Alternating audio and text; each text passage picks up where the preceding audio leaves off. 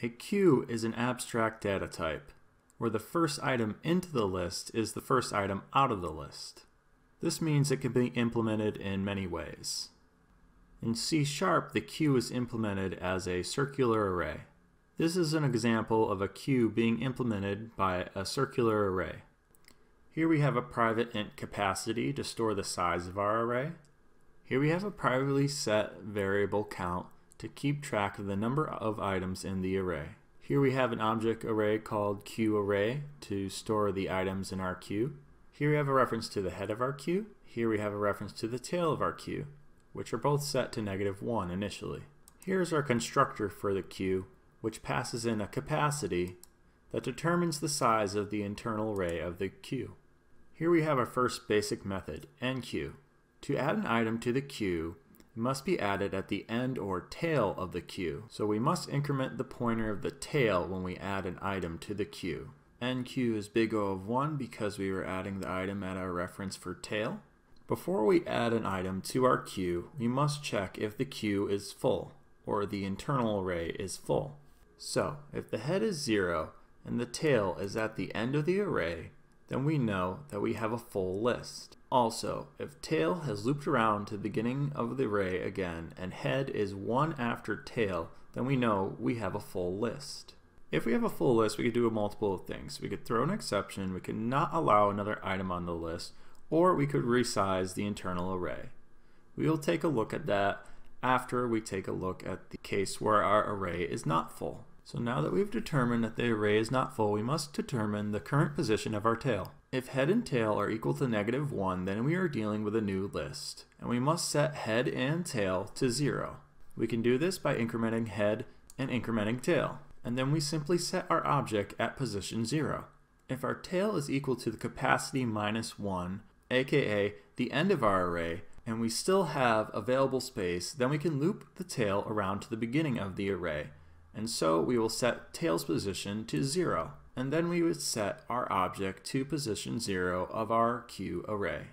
Otherwise, the normal circumstance is we would increment the tail of the array, and then we would set the object to the position where the tail is currently on our array. After we add an object to our queue array, we must increment the count. Now let's look at dequeue. Dequeue removes and returns the object at the beginning of the queue. Remember, we are dealing with an abstract data type, so we don't need to physically remove the object from the array. We just need to logically remove it. Also, dequeue is big O of 1 because we will be removing the item from the pointer to the head. If head is equal to -1, then our array is empty, and so our queue is empty. And we will throw an exception that the queue is empty. We cannot remove an item from this queue. Otherwise, we get a reference to the object at the current position of head. If head is equal to tail, then we are removing the last item from this array/queue. Thus, we must reset our indexes to -1 for the head and -1 for the tail. If the head is at the end of the array, aka capacity -1, and there's still items to be removed from the array, we must loop around to the beginning of the array again. So we set head equal to 0. Otherwise, under normal circumstances, when we are dequeuing an item from the array, we must increment the head by 1. Since we are removing an item from our array, we will decrement the count by 1. And then we will return the reference to the object to the user. The last key method of the queue is the peek method. The peek method simply returns the object at the beginning of the queue without removing that object. Peek is also big O of 1 since we are getting the object at our reference to head. If the head is less than 0, then the array is empty, and so the queue is empty, and we throw an exception that the queue is empty. Otherwise, we simply return the object that is at the position of the head in our queue array. In C#, it's helpful to use the for each loop. We can do this by implementing Ienumerable. To do this, we implement Ienumerable.getEnumerator, which returns our method getEnumerator. Here's our method getEnumerator. First, we check if the list is empty by seeing if head is equal to -1.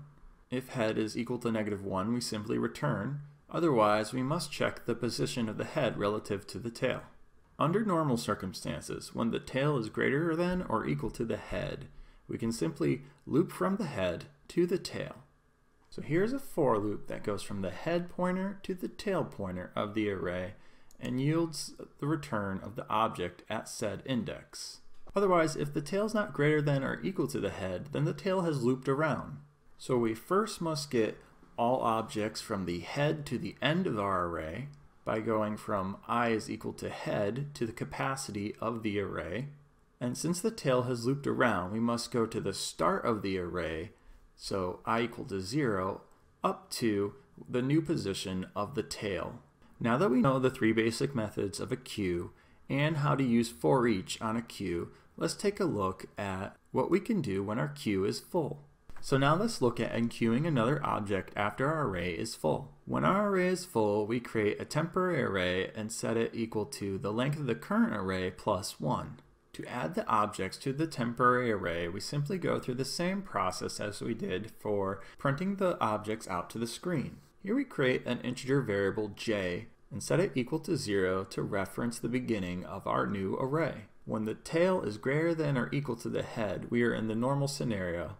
We simply loop from the head to the tail. While looping from the head to the tail, we take our position I of our loop, get our object from our current queue array, and then we set it equal to the j position in our temporary array, which is starting at 0. And then we increment j to get to the next position of the temporary array as we go through our loop from head to tail. Otherwise, if the tail has looped around, we must first loop from the head of the array to the end of the array, or the capacity of the array, and then we simply set our objects at the I position in the queue array equal to the temp array at the j positions, which starts at 0.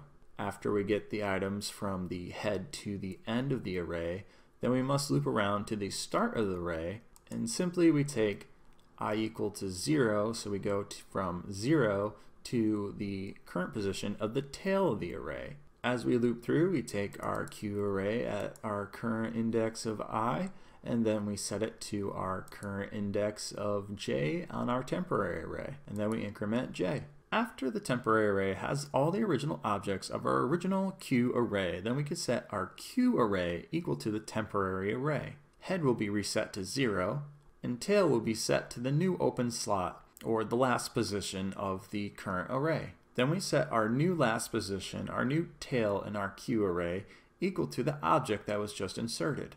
Then we can increment our reference to the capacity of the array, and down below we can increment the count of the array. So let's try it out. Here we have a queue with an array initialized with the size of 4. As you can see, our initial count of our queue is 0.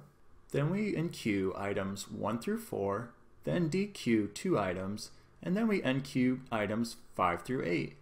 As you can see, since we added 8 items to our array and removed 2, we have a count of 6 items in our queue. As we use our for each loop on our queue, we see that we have 3, 4, 5, 6, 7, 8, just as expected, as we dequeued 2 items from our queue, and that would be 1 and 2. If we use the peek method, you can see that we return the number 3, which is at the head of the list, but the list is not altered. If we use the count of the queue to do a for loop over the queue, then we will see we will receive the items in the same order that we inserted them to the queue. As you can see, we dequeued 3, 4, 5, 6, 7, 8. Our count is 0 after our dequeue. And that is about it for the implementation of a queue with a circular array in C#.